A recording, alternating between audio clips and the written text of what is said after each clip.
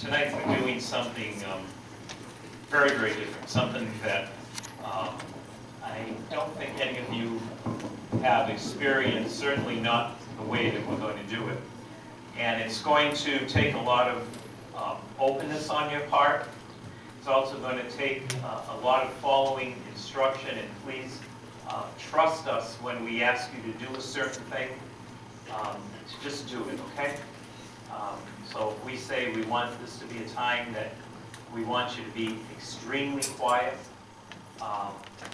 just trust us on it. That some groups have cooperated when we've done this over the past couple of years. The groups that haven't got much out of it at the end of the night. And we have a lot of people who have prepared for tonight. There's people here.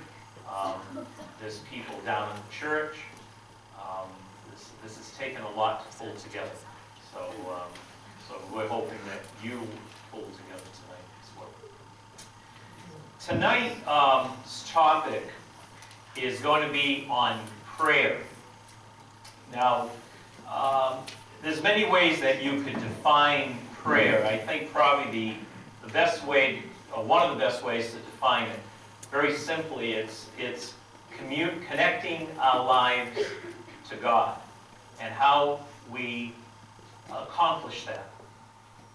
One of the primary ways that we connect with anyone is through communication. Where would we be today without the phones, without the texting, without calling someone? How would relationships be built? How would we connect with other people? The best way to connect with people is first of all just to talk to them, to learn about them. When you talk with people, you share your thoughts, you share who you are, you share your likes, you share your dislikes, and then you give them an opportunity for them to share that as well. Share what they like. Share the things that you have in common. And that's basically how a relationship builds. It builds through communication. And as you communicate one with the other, and you build that relationship, there's a connection, or there's a bond that takes place. Now think about that in your own lives. Right now, probably the most not as important relationship right now, it should be your parents, but in all honesty, probably at this particular moment in your life, your parent relationship has changed, certainly since when you were little kids. Am I kind of fair to say that? It's not that you dislike your parents or anything, but your friends are very, very important to you right now. And that's normal. That's as you grow older and you get more independent. There is that little bit of tension that develops in our relationship with our parents. But a lot of that has to do, I think, with the breakdown of communication. Because remember what I said? The more we communicate with each other, the deeper and the stronger the bond becomes. So it works just in the opposite. If we don't communicate, then that relationship begins to fall apart. We stop sharing our feelings. We stop sharing our concerns. We stop sharing our lives. How was school today? Your mother asks. Fine. What'd you do? Stuff. And we break up and we break down that communication. When you were in second grade, you went home and you couldn't stop talking about what we did, what we painted, what we drew. Now, how's school? Fine. What'd you do? Stuff. And the communication ends. So communication has a lot to do with relationship. With your friends, communication now has gone in the other direction. Texting, Facebook for some of you, Snapchat maybe for others. Now, when you use all these things properly, because any of those things can be abused, we know that. But when you use them properly, they're good things. And they're things that help to deepen that relationship with others, because you do the same thing. This is how you communicate with them. If communication is so important to develop and maintain friendships and our relationship with others, it's also very true in our relationship with God.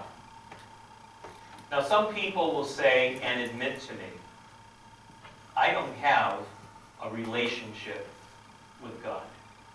I know I'm supposed to, particularly if I'm going to be confirmed in a couple of months, but I don't really have a relationship with God. So the question I would ask is, when was the last time you communicated with God?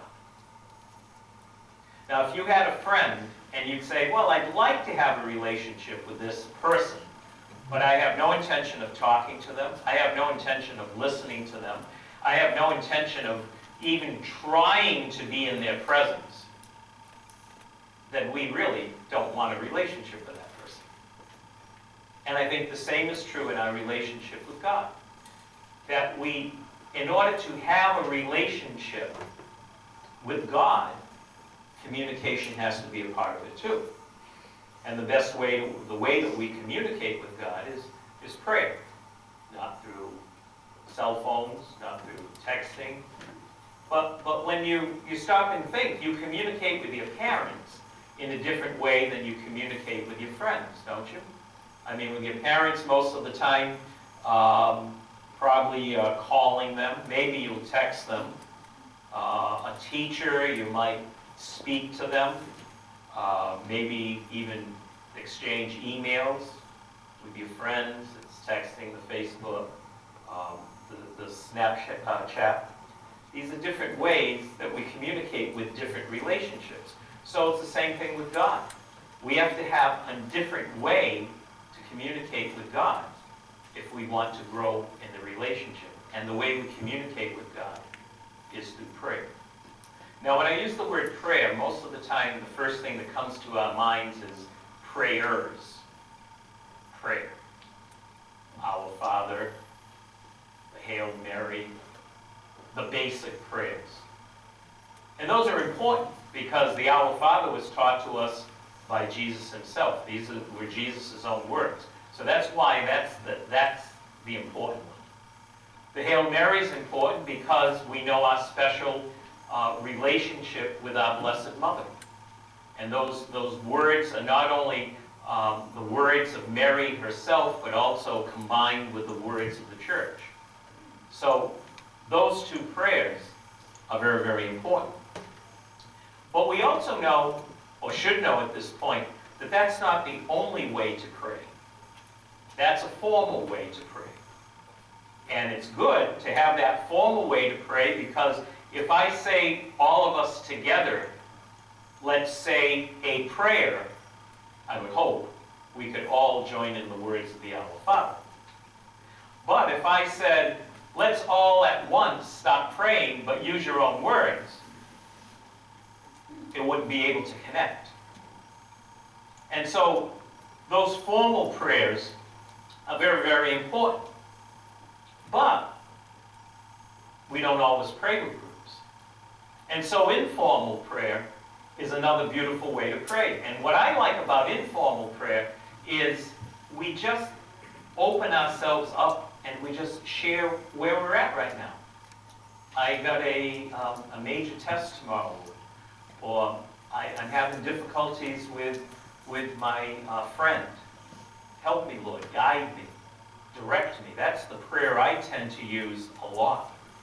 I was in my car today and I was driving down to Fall River, and I was going to a very important meeting, and I was kind of concerned about the meeting. And all of a sudden I turned off the sports radio. It could go off for 5 minutes. I didn't really have to listen time and time again to that, as much as I'd like to. But I would turn it off, And that time in the car was a time of prayer for me.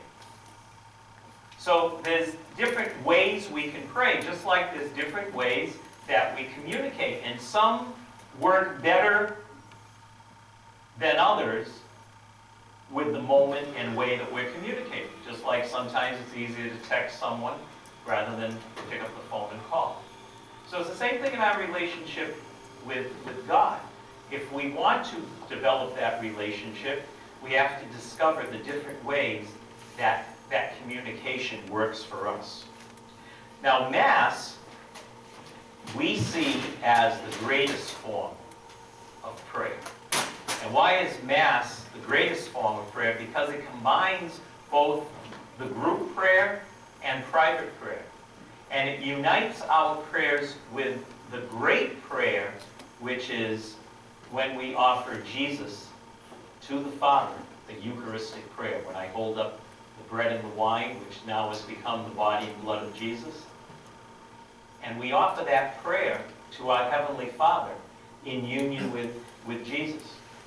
And so that's why when we say, how important it is that you come to Mass on Sunday, because that is our prayer, our most significant prayer as Catholics. And again, if we say, I don't do that regularly, I don't come to church regularly, and therefore I don't pray with the community regularly, then the communication is breaking down. Therefore, the relationship is breaking down. And so Mass is another way.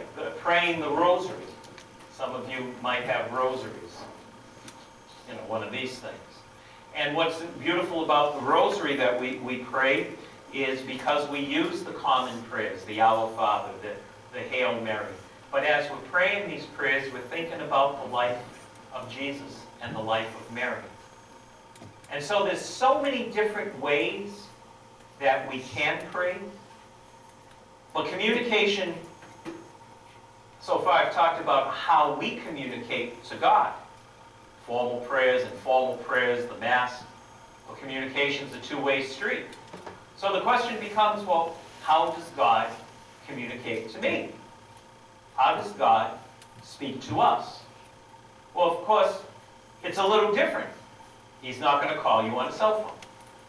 But what he will do is speak to you if you open yourself up to him. How are some of the ways that he speaks to us? He speaks to us in Scripture. I gave you those Bibles a couple of weeks ago. Have you opened them since that day? I hope so. Those are opportunities that God is speaking to you. You open up that Bible, particularly in the New Testament, and you read about the stories of Christ, or you open in the Old Testament the Psalms, which are prayers of petition or prayers of thanksgiving. And you don't have to read the whole Bible. You read like 5 lines of it. And you sit with it for a few minutes. And you say, Lord, what are you saying to me in these words that I just kind of randomly chose? So God does speak to us. God does communicate to us through Scripture. God communicates to us deep in our hearts if we give him space. And that's the problem is we don't give a lot of space to God. And what I mean by that is you just have to be still. Just be still a little bit.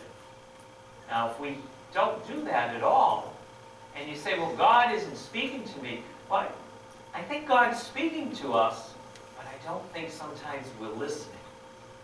Because we have a lot going on from the moment we get up. We got phones going, and we got alarms going, and we got music going, and this is all great stuff, and I have all of it. I have all of it, and I use all of it. But I've had to work into my life, and sometimes I fail, but I have to work into my life a discipline to say, this is a God moment. This is a moment I'm going to put aside those things. Even my other friends, because I want to work on this relationship. You know, when I know someone who, whenever I'm with him, and I'm talking to him, and he's talking to me, And then, as I'm talking back to him, all of a sudden, yeah, yeah, yeah, yeah, yeah. He's talking to the person on the phone. He's texting me. And that's fine if you want to do that, but you can't do both. You have to have a certain discipline. That's why sometimes your parents might go crazy because you're using your phones. It's not that using your phone is bad, but if they're trying to communicate to you and you got your face in the phone, you're communicating with that person and you're only about half listening to the other person. If you want to build relationship, you need to work on communication. Life events. I'm a big believer of that. How does God communicate with me? Through events in my life. That I will look and I will say, that was a God moment. I can't prove it. I know it. I know it. Why do I know it? Why do I see those God moments? And you say, I have never had a God moment. Look for them. They're there. They're in your life already. And I'm not just talking about a church moment. I'm talking about all of a sudden something just connects. And you say, how did that happen? We might call it a coincidence. In many respects, I call it a God incident. It's a moment that God is saying, I'm there, I'm listening to you.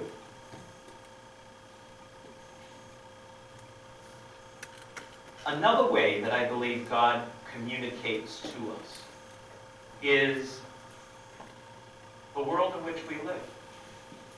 You know, we take it so for granted.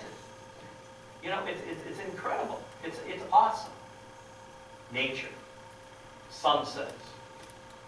Hey, talk about sunsets. Yeah, well, yeah, there'll be another one tomorrow. I'll miss this one today. There might not be for you. There might not be for me. And so each moment, every once in a while, when we see something awesome in nature, just stop and say, thank you, God. Reminding us the world's bigger than me. See, those are different ways that I believe that God speaks to us, communicates to us. The sacraments. The sacraments of the church. They're so much bigger than ourselves. Christ left us the sacraments. Just before Mass tonight, we had, Mass tonight, just before I came up here, I had two people who are going to be helping us down in the church when we go down there later on, come up to me and say, will you hear my confession, Father? Because they're going to be serving us tonight. They're going to be ministering to us tonight when we get down to the church. And they knew that they needed that moment of grace and confession because they wanted to be so open to this moment of ministering to you. They knew that that was a God moment for them. So the sacraments are so much bigger than ourselves. If communication is a two-way street, for communication to take place, we must be open to it. How can we get better at this communication? Give it time. Give it attention. Give God space. And don't give up. As we grow in our relationship with God, we start looking for moments of prayer beyond just saying a prayer or just being together in church as a prayer. But we also work on bringing prayer into our daily life. How do we do that? I've asked some young guys that I think give a tremendous witness to and can and will tonight to us. These guys are from the Mansfield High varsity football team. And what many of you might not know is that before most games, you'll find them here at St. Mary's Church to say a prayer. They have recognized, and this goes back now a couple of years, Willie Palanza was a big instrument in pulling that together. But gathering the team together for prayer as a way to kind of focus you on bringing God into the moment. So, you know, they're great because they've already been confirmed. They're here to just share with you just for a few moments why they believe that prayer has made a difference in their life. So if each one of them come up, introduce yourselves, and share with us. Thanks. All right, so I'm Kyle Wisniewski. I'm a senior at Mansfield High School. I play quarterback on the football team. So we, like Father Steve said, a kind of informal prayer group started, I think it was 4 years ago with Brennan's brother. And since then, it's really only grown. Willie Palanza actually got me into it my sophomore year, and I've been going ever since. So it's just something real quick we do every Friday before our games. We come down here, we all say an individual prayer quickly, maybe 5-10 minutes, then we all get together and say a group prayer. Something that we always stress is we're not just praying to win, we're not just praying for success, we're being thankful, we're praying to God, we're being thankful for the opportunities He's given us. You know, we're all really blessed, especially us, with the opportunities we're given to not just to play football, but just every day in life. And we think it's very important that we thank God for those opportunities. You know, you're not just praying to win, you're not praying to be the best, but to really stress be thankful for the opportunities that He's given you. Hey guys, I'm Matt McCorris, number 4 on the football team. I play running back.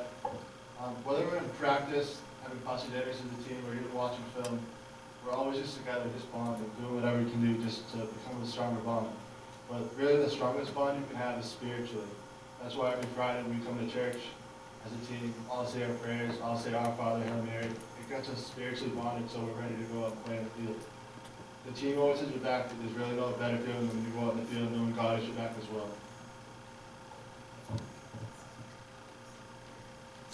Hey, how's it going? My name's Alex Ruddy. I play running back and linebacker for the varsity team. Prayer helps through good times and bad times in your life. And you know, everyone goes through tough times. I've gone through a tough time, and prayer definitely helped me through those tough times. I've also seen a pretty close football team grow even closer from going to church and getting prayer, getting a blessing, and you know, our football team's really grown like brothers during that time.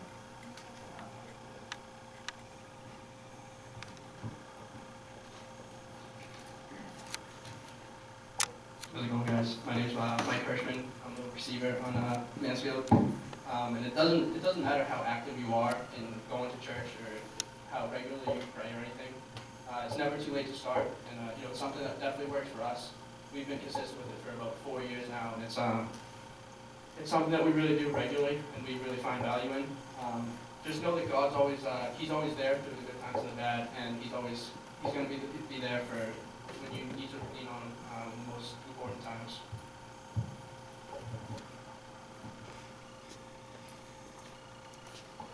Hey guys, I'm Brendan Hill. I'm also a receiver on the football team. And as far as, you know, coming as a team to pray, you know, for myself, I pray daily. You know, I wake up when I go to bed, and you know, before a game, obviously, before a big test or recital or something you guys have going on. It's something that makes you nervous or anxious. Something a quote I like to remember is that do not be afraid or terrified. The Lord your God is with you. He'll never leave nor forsake you. And for me, that just gives me complete confidence, knowing that God always has your back as He has yours. He loves everything He created, so I hope we get that. Thank you, guys.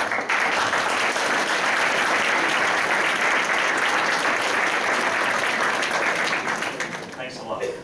Very, very proud of you guys. Really. The team's going to be instrumental in a couple of minutes, leading us literally in prayer. And this is something that is going to happen And this is now the moment that you have to follow good directions, okay? Tommy is holding this device here, all right? This is called a monstrance.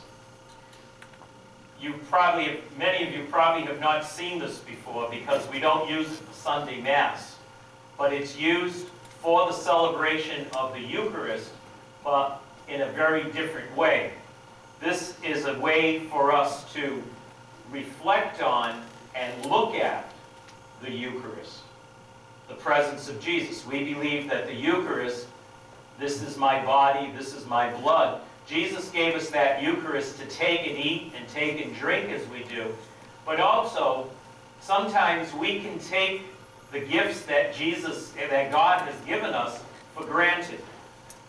We can take the gift of the Eucharist for granted. And so, one thing that the church gives us is a way to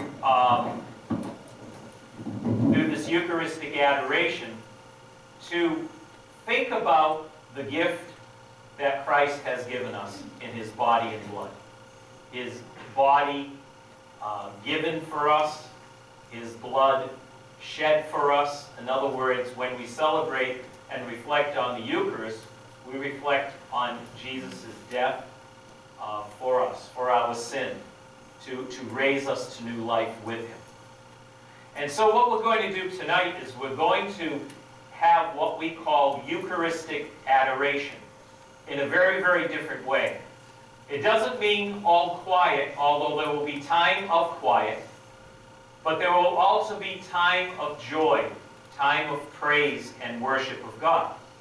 Because that's what we are called to do. We're called to give worship to God. And if we believe that Jesus is God, and Jesus is present in that Eucharist, which we are called to believe as Catholics, then God is present here in a very, very special and concrete way through the Eucharist. This monstrance that Tom is holding has absolutely no purpose unless you put the Eucharist in the middle of it. And then it becomes a vessel to hold the presence of Christ. So this is what we're going to do tonight. And Eucharistic adoration is great because it not only brings moments that we can pray together with a group, but we can say our own prayers. We can bring all of our situations, all of our life to the Lord. One thing that I'm going to ask, though, in cooperation is we're going to head down to the church now, and I'm going to ask you, 220 of you, teenagers, to walk in absolute silence. The Eucharist is going to lead the way. Football team will be behind them, and then you'll be behind them. And we're going to go into the church in silence, and then go into the benches, and then just kneel down there. The church is big enough. I would encourage teachers not to crowd everyone in the first 10 rows. Take a little space. Give yourself a little space to be with the Lord. And finally, I'm just going to ask that you please respect the people near you, because they might be really trying to communicate with God tonight in prayer, and it would be a shame if you were the one that caused them to lose that communication. Let's help one another tonight by our respect for one another and our respect for Christ in the Eucharist as we now go down in silence. I'm going to ask Deacon Tom now to come forward with Jesus in the Eucharist, place it in the monstrance.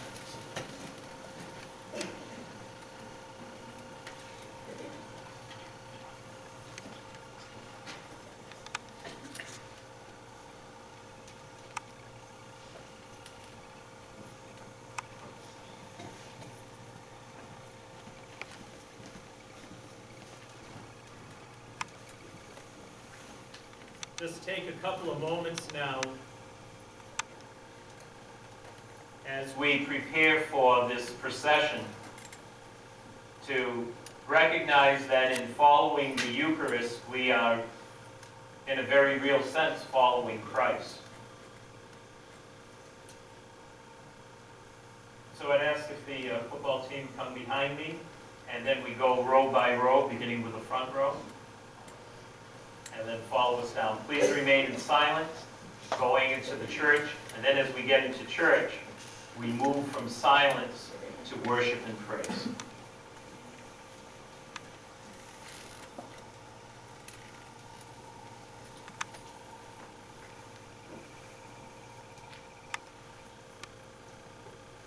Please stand.